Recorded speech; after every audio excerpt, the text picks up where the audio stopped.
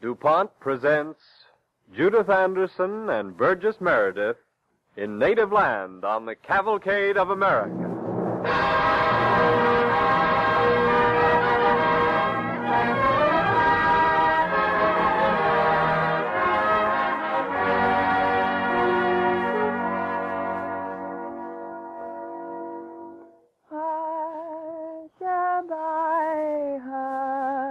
Hush-a-bye, go to sleep, my baby, bye. The sun's gone down, it's dark in the sky, so hush-a-bye. There is a quality of voice, there is a song that nobody ever quite forgets. It is the voice of one half of the human race, a woman's voice. Is something to reduce the shock of being born, something to make death a little easier to face, a comfort in time of sorrow, a lullaby. And our play tonight is as simple as that lullaby and as old, and yet it is for today and of today. And so, through this medium of radio, we are going to bring you some old stories and some new stories of women, and then we shall see if they don't all add up to one story that is important for today.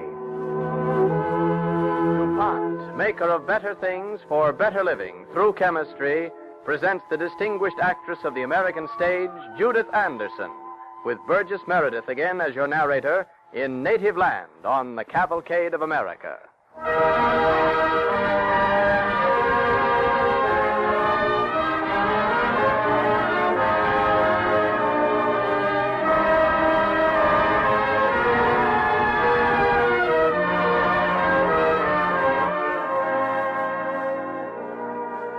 Monday, September 29th, 1941. We have come a long way, and we will go on from here. For there is an originator among us, a creator of ourselves, a renewer, a multiplier, a woman. Many things to worry her, so much depending on her, yet out of the patient little tasks, sewing and mending and fixing things over and thinking things over, a citizen of the world is emerging, a new woman. They've been announcing her arrival for a long time. They thought maybe she was Mrs. Pankhurst. She thought she might be like Marie Curie, a scientist, discoverer of elements, or Amelia Earhart, a friar, a pioneer. They didn't know she was not one woman, but many. Not then or when, but right now, Monday 29th, 1941.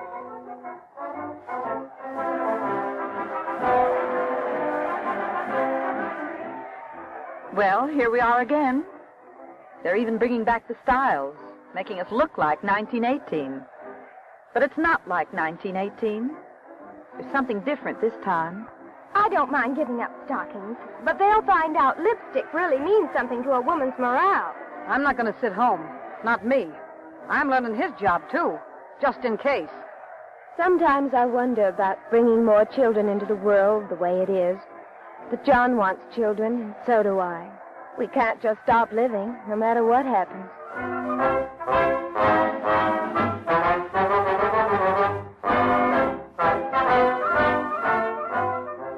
September 29th, 1941. Yes, we will go on. There is a comforter, a binder up of wounds among us, a nurse, a lover. She is the old and the new principle we always come back to, love. The love stories of our native land are endless. There is one, they tell, about a woman who was a citizen of this republic when it was still only a hope, only a dream in the minds of a few brave men and women. It is a curious kind of love story, one you have to look at closely even to see the love in it. Judith Anderson is going to play it for you now. And it all took place in the kitchen of a farmhouse near Lancaster, Pennsylvania, in the third year of the War of Independence, the year 1778. Get away, Miranda. I gotta strain this milk before you get any. Now, stop your fretting. I declare you've been short-tempered ever since Ezra went off to the war. Reckon I have, too. Ain't right leaving a lone woman on a farm this way. The milking and the feeding and the plowing to do. Now, what are them dratted dogs yelping at? Ain't no use my telling them to stop. They don't heed me. It's Ezra they always listen to. Well, they've stopped anyway. Now, here's your milk. Someone's outside. Good thing I got Ezra's old flintlock here beside me. Who's there? Speak up, mister. I got the draw on you. I'm warning you. Ezra. Oh, well, of course I'm going to kiss you. There. I declare, a body would think we was just sparking instead of being old married folks. Now, what's the matter, Ezra? What are you scared of?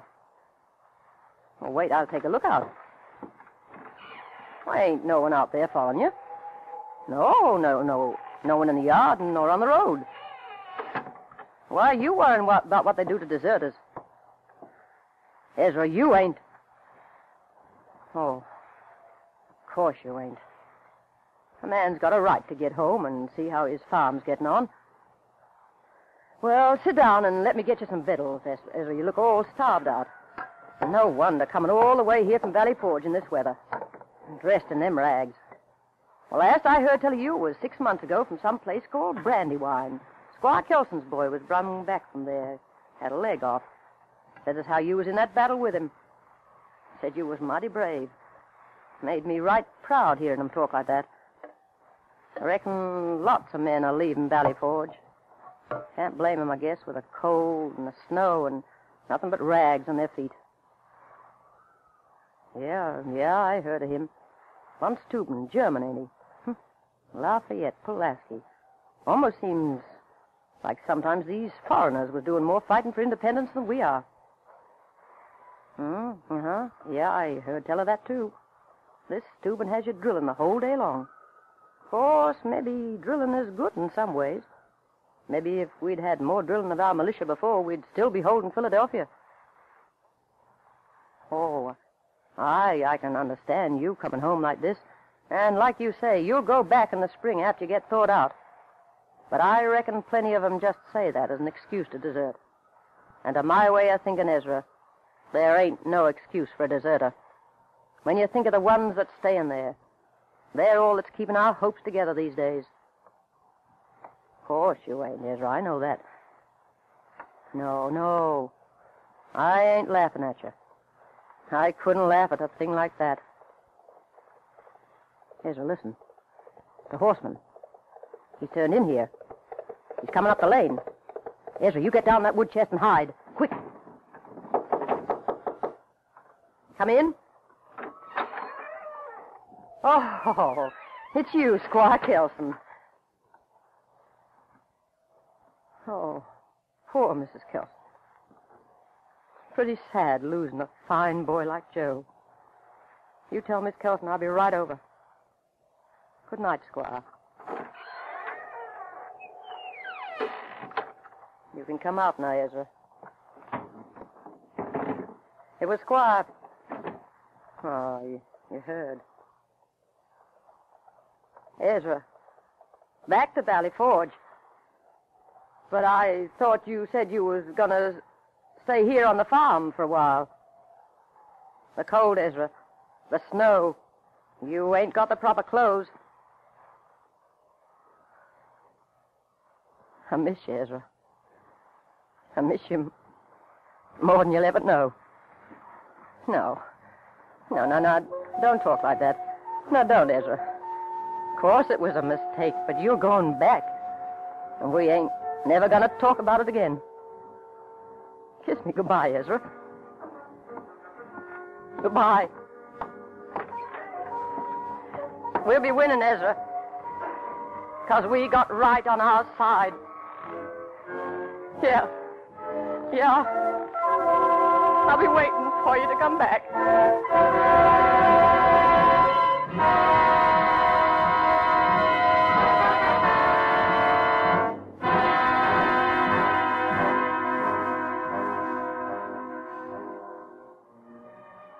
This woman who sent her man back to Valley Forge was not to be the last of her race. She has lived in many places in her time. You can look for her in the hills in the frontier country. The men went there first alone, and with them the center of town was a saloon. And then the women came. The center of town became a school, a town hall, a courthouse, a skyscraper. A few weeks ago, the women changed it again. The center of town was an enclosure of chicken wire piled high with aluminum. Old aluminum, old pots and pans, but not for sale. The people crowded around it, admiring the women's gift to their nation. Excuse me. Can I get through, please? Why, sure, Miss Brady. What's the trouble, ma'am? You lose something? Well, it's my little saucepan. See, it's right on top of the stack there. I want to get it back. Well, Miss Brady... See, my you know... daughter gave it to the man while I was out. I bought one to put in its place. It's brand new. Oh, sure, Miss Brady. We'll swap with you. The old one don't look much like anything, I know. though. But it means a lot to me, Mr. Simmons. I've had it almost 20 years.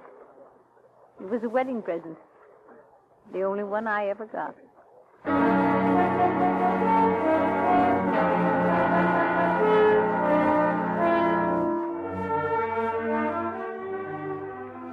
The little sacrifices, the 100 little things that would help so much, tearfully given up when the time comes for giving things up.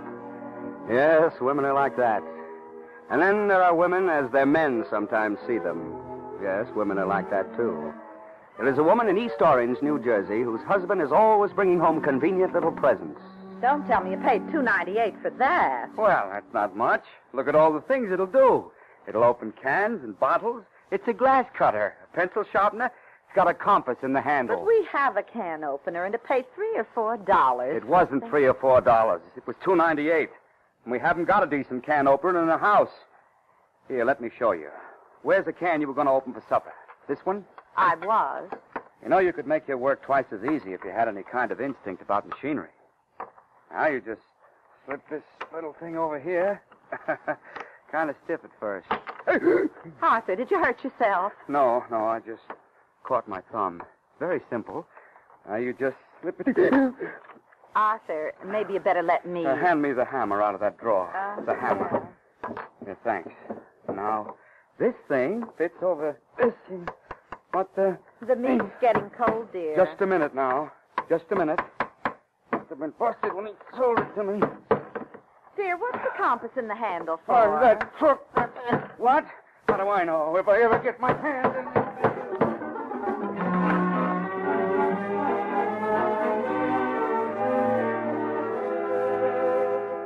Yes, women are like that, as any husband can tell you.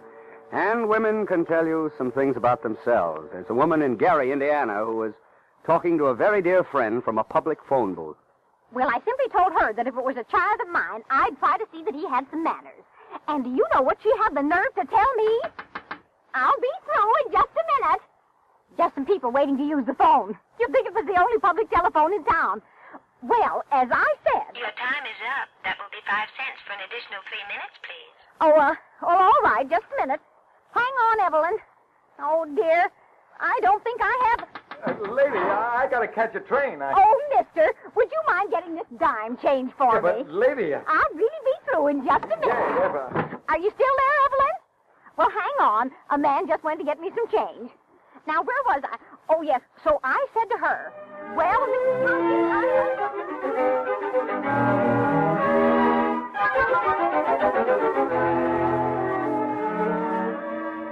Women are like that.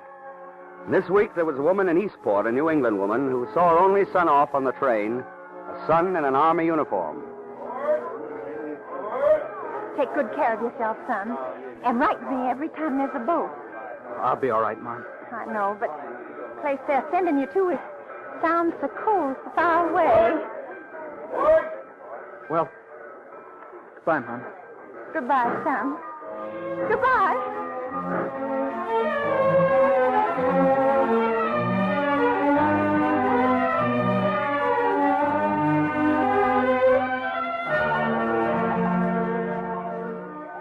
A new story, an old story. The age-old story of the woman who must say goodbye and wait at home. A great dramatist has caught and told that story in a play that is the acknowledged classic of our time. His name, John Millington Synge. His play, Riders to the Sea. We've chosen it for this story of women on the Cavalcade of America because it expresses more eloquently than we can hope to the universal strength of women in every age and time. The woman of Riders to the Sea is a mother named Mara, played by Judith Anderson. And the scene is a tiny island off the Irish coast, but for that matter, it could be any island or any continent. And the characters are men and women in all times who face the inevitable. In Aaron, the inevitable is the sea. It's you, Nora. Where's Mother? She's lying down in her room, God help her, and maybe sleeping if she's able. Is the sea bad out, Nora? Middling bad, God help us. And it's worse it'll be getting when the tides turn to the wind. What is it you have under your shawl, Nora? A shirt and a plain stocking that we got off a drowned man in Donegal. Nora. Aye. Our brother Michael's they are. He was washed ashore near Donegal after 9 full days. God spare his soul. Oh, Nora. Isn't it a pitiful thing when there's nothing left of a man who was a great rower and fisher, but a bit of an old shirt and a plain stocking? It's the death of Mother it would be to know of this. And Bartley may be going to the sea this very day. Shh. His mother herself is coming. Do you put the clothes behind the chimney? Isn't it enough of a fire you have on the hearth for this day and evening, Kathleen? There's a cake baking at the fire for a short space, Mother, and Bartley will want it when the tide turns if he goes to Connemara. Bartley won't go this day with the wind rising from the south and west. He won't go this day and leave me destitute with no son living at all. I heard Stephen Fetty and Colum Shawn saying he would go.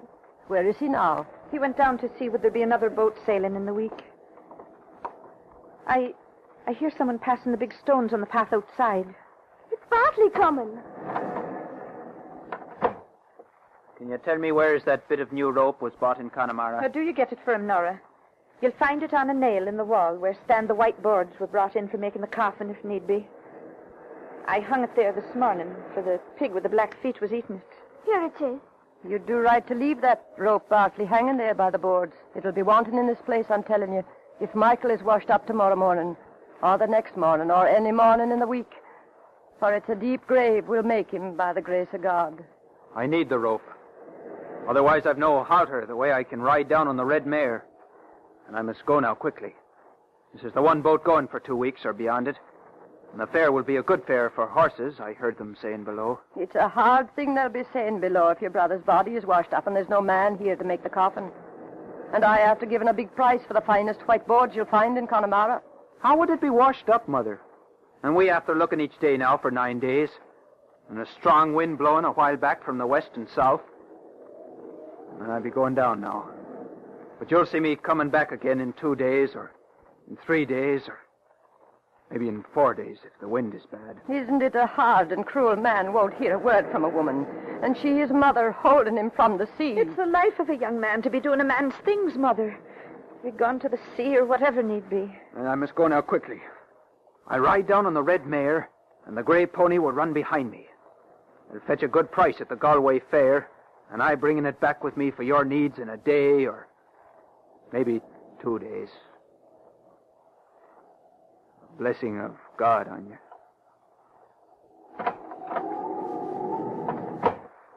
He's gone now, God spare us, and we'll not see him again. He's gone now, and when the black night is fallen, I'll have no son left me in the world. Why wouldn't you give him your blessing, Mother, and he looking round in the door? Isn't it sorrow enough is on everyone in this house, without your sending him out with an unlucky word behind him and a hard word in his ear? The Son of God forgive us, Kathleen. We're after forgetting to give Bartley his bit of bread. Here, Mother, do you take it, and let you go down to the well and give it to him and he passing. You'll see him then, and the dark word will be broken, and you can say Godspeed you, the way he'll be easy in his mind. Give her the stick, Kathleen, or maybe she'll slip on the big stones. The stick Michael brought from Connemara. Thank you, child. Michael's stick. All that's left of him. Aye. In the big world, the old people do believe in things after them for their sons and children. But in these days, in this place, it is the young men do believe in things behind for them that do be old.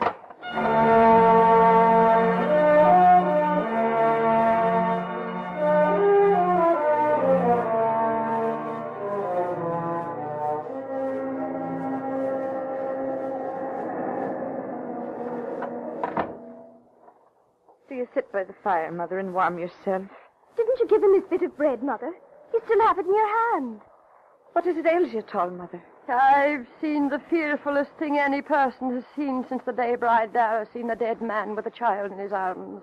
Tell us what it was. I went down to the well. Then Bartley came along, and he riding on the red mare and not stopping. Oh, the Son of God spare us. Then I seen him. What is it you seen? I seen Michael himself.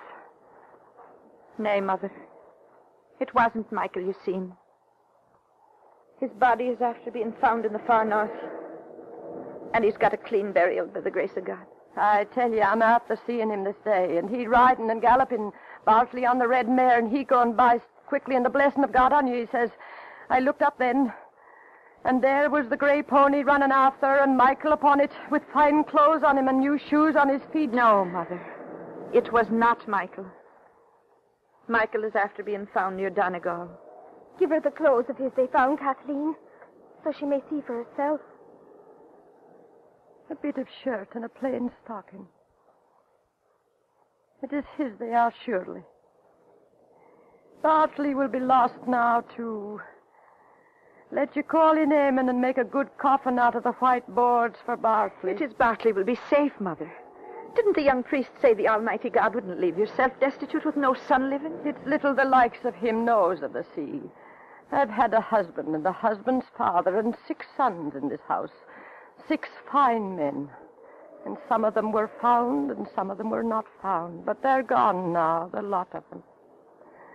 There were Stephen and Sean were lost in the great wind and found after in the Bay of Gregory. And carried up the 2 of them on the one plank and in by that door that looks out to the sea. What's that, Kathleen? Tis someone calling us from the shore, surely. They carried them in, and I stood here waiting. And I seen 2 women and 3 women and 4 women coming in, and they crossing themselves and not saying a word. Nora, it's them. The old women and the old men. Kathleen, Nora, is it Patch or Michael they come for? Or what is it at all? Why are the old women coming in like this, and I just telling of it? They're carrying the thing among them, and there's water dripping out of it. Is it Bartley, it is? It is surely, Maura. God rest his soul.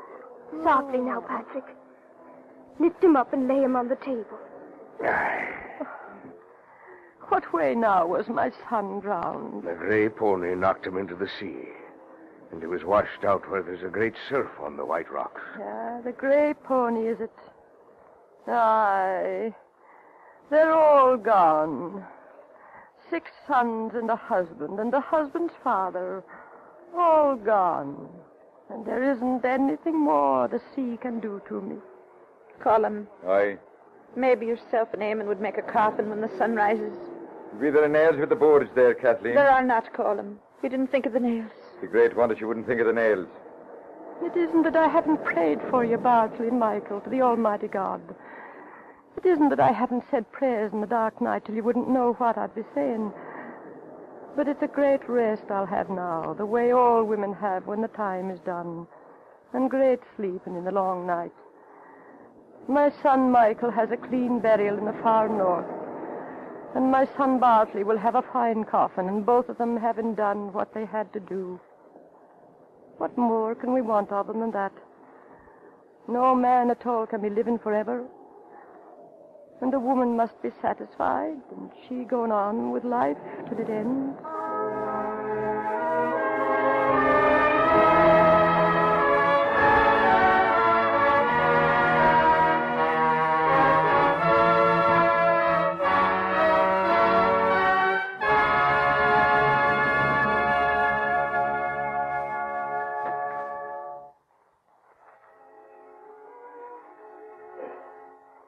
Yes, we've come a long way. But we will go on from here, for there's an originator among us, a creator of ourselves, a multiplier, a woman.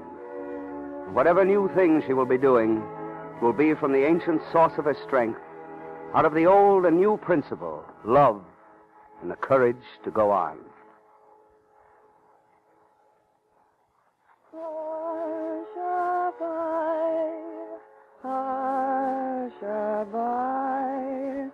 Go to sleep, my baby, bye. The sun's gone down, it's dark in the sky.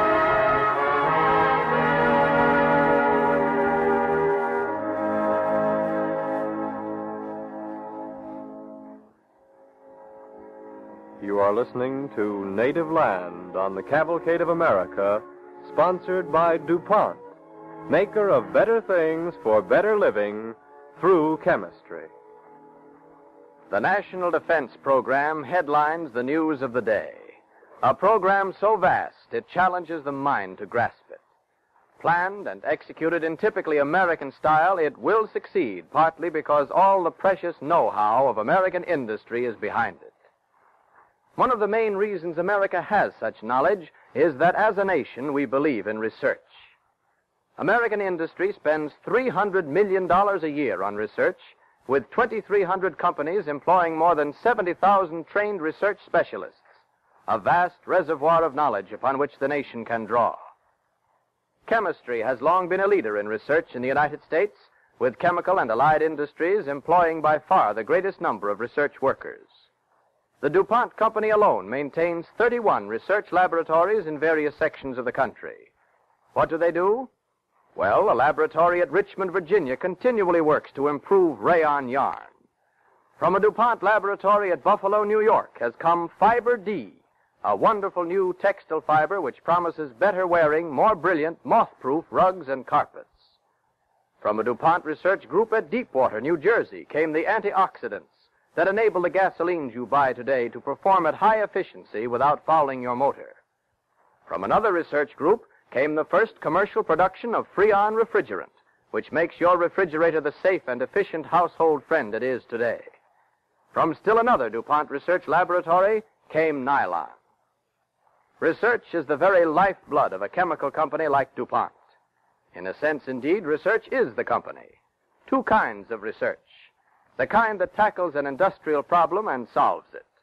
And the other kind of research that sets out just to learn something, and then out of knowledge gained, out of money and time and energy spent, out of the patience and the hard work and the worry, comes up smiling with a new plastic, a new yarn, or a new and better way, perhaps, of making an old product.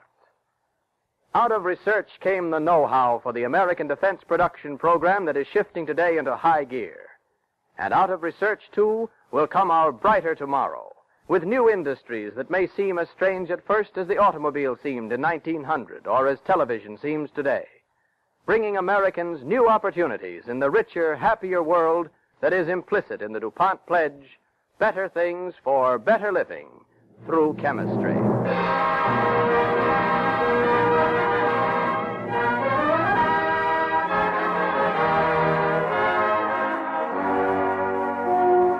Next week, the Cavalcade of America will present the great American actor Paul Muni in an original radio play by the eminent screenwriter Dudley Nichols.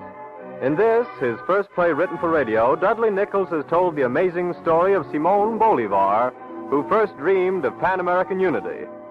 On Cavalcade next week, Bolivar the Liberator, starring Paul Muni. On the Cavalcade of America, you have heard Judith Anderson featured in a dramatic monologue and in a radio adaptation of John Millington Synge's Riders to the Sea.